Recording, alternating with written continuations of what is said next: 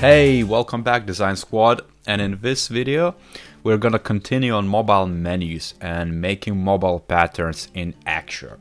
And you know, if in a previous video I showed you how to make a couple of menus like so, let's say, and then we can swipe them away, you know, kind of like a simple widget in the mobile side.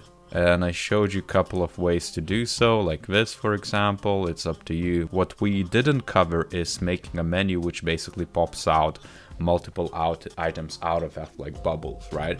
It's quite uncommon, but you know, just having a menu button like this might be useful for you to know how to do, let's say, material design menu, right? It doesn't have to be this crazy type of menu. Call to action element. It could be just a simple add button, which is always floating. So I'm gonna show you how it's done, right? So from get-go, we're gonna need to edit our existing state. You can start from scratch if you're following this. I'm just gonna make a copy from my existing state. I'm gonna shift to outline because some of you asked to see the outline, like the layer list I have, which is totally fine. And next, I'm just gonna delete the menu thing. I'm gonna break away the first state so we don't need the dynamic panel anymore. I'm gonna delete that menu and I'm gonna keep it like this. And that's about it. I'm gonna maybe make it this full screen so you can see exactly what's going on here. And maybe just shift it like so.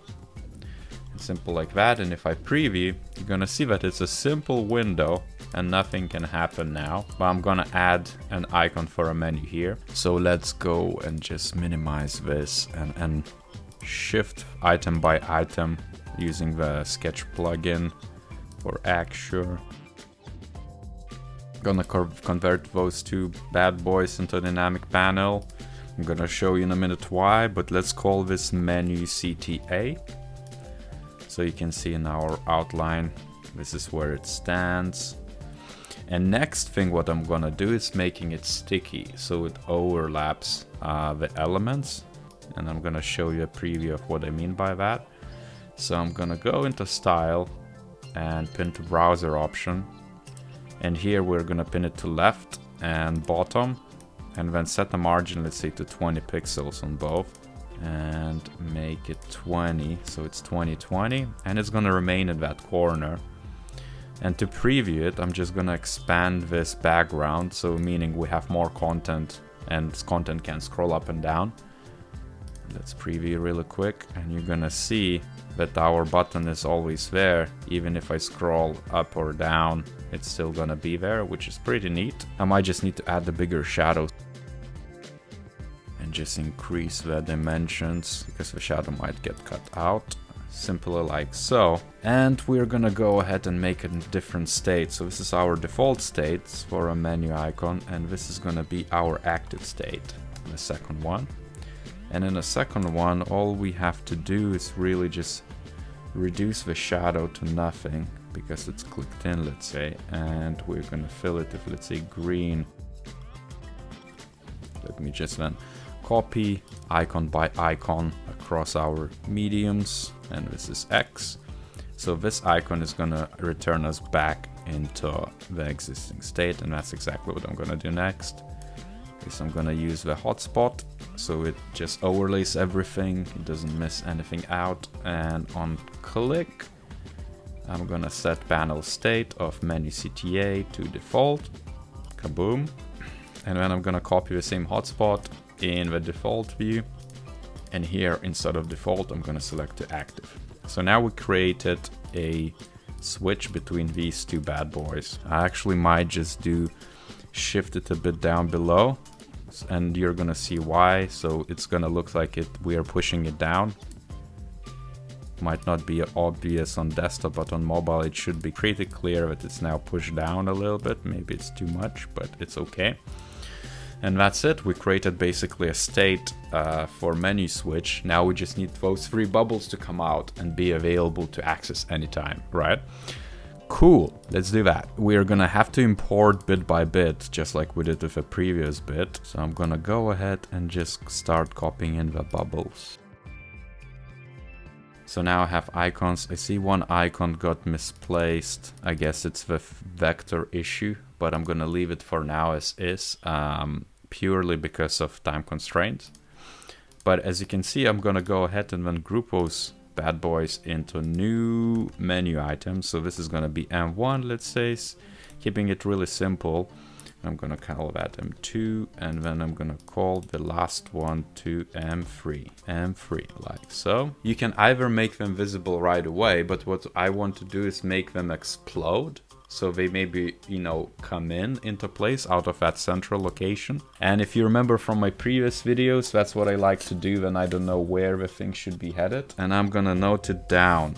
What I need to note down is for these 3 bad boys, the final destination. And I'm creating a simple matrix like so. I just need X and Y axis for the, you know, the end point. And then this point is gonna be easy because it's that basically with 20, for X, Y for 5, 8, 3. And for these, let's say this is 24, 501. This is 90 for X coordinate to 1. And that's 110,587. Boom. That's what I captured. And that's exactly what I'm gonna input in order to animate them smoothly and nicely if the user clicks on it, right? So I'm gonna go ahead and just drag them in and then just hide it one by one. Hide, and then hide again. So we start in that central location. I can also just drag it under it like so, so that we come from under it. Users might not be able to see it, but that's okay. And then in the hotspot, in the interactions, I'm gonna add a few statements, which is basically show M1, and then we're gonna fade it, let's say in 600 or maybe like 800.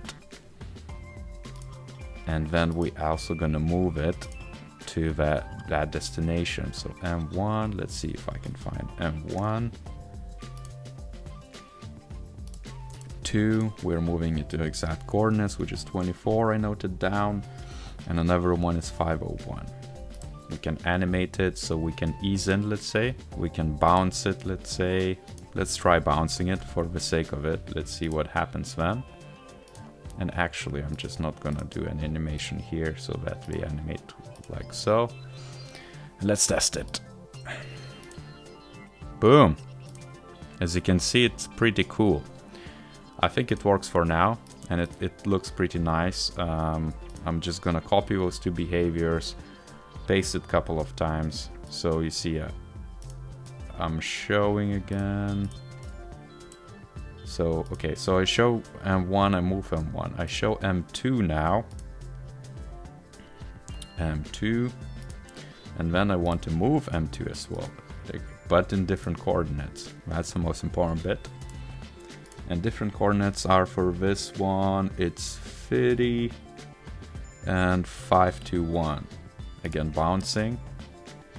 You can also maybe make one by one if you want to, or all of them at once. I'm gonna show you both ways. I think it's pretty neat to know both options of how you can do that. M3, and that's 110, and that's 587. Boom. So I'm gonna show you how it's when they're all at once and they're working nicely. Oops. I think I didn't capture that right. I'm mistaken by my own handwriting here. That second one moved to 50. It could be that it's 90. Okay, let me try 90. That might be a bit too much. Yeah, it was 90. But as you can see, when it pops up, if I close, I want to bring them back in. So I'm gonna take care of that now. All I need to do is just take those move elements, copy them, and in the active one, just paste them in. And here I'm gonna move them to that central, which is 24 by 587. And we don't need to bounce. We can just do like a linear animation and really quickly, let's say 400, like so. And actually, I'm going to delete the other 2, just copy this out. You know, we can add another target. M3 the same way. And that should be done. Let's see if that works. Boom, bounces in. Boom, comes back in. Pretty neat, isn't it? Maybe that's the thing you're looking for. I don't know about the usability of it. You would need to user test it. Again, it's a bit questionable if you ask me, but maybe you can add some text to clarify what is what to the users. But it's pretty neat, I think. I'm just gonna lastly show one more thing. If you want to kind of delay it a little bit, you can then add waiting. So it's like it bounces one by one, right? So let's say this, maybe you wait, I don't know, maybe 400, so that's a bit less than half a second, and just push it in between. So I show and move 1, and a copy, and then I show and move 2, and then 3rd. And let's see how that would work. Again, just playing around now. 1, 2, 3. Maybe that's the behavior you're looking for. So that's how you would do it. But again, you can play around, it's pretty flexible, and as you can see, it works pretty well. And in a mobile environment, that would also might feel quite natural. I hope this was useful. As per usual, give a like, subscribe to this channel, share with your friends who like this type of stuff, or if they're in product design or UX, I think they would find it useful. Stay tuned for more material, and I'll see you next time.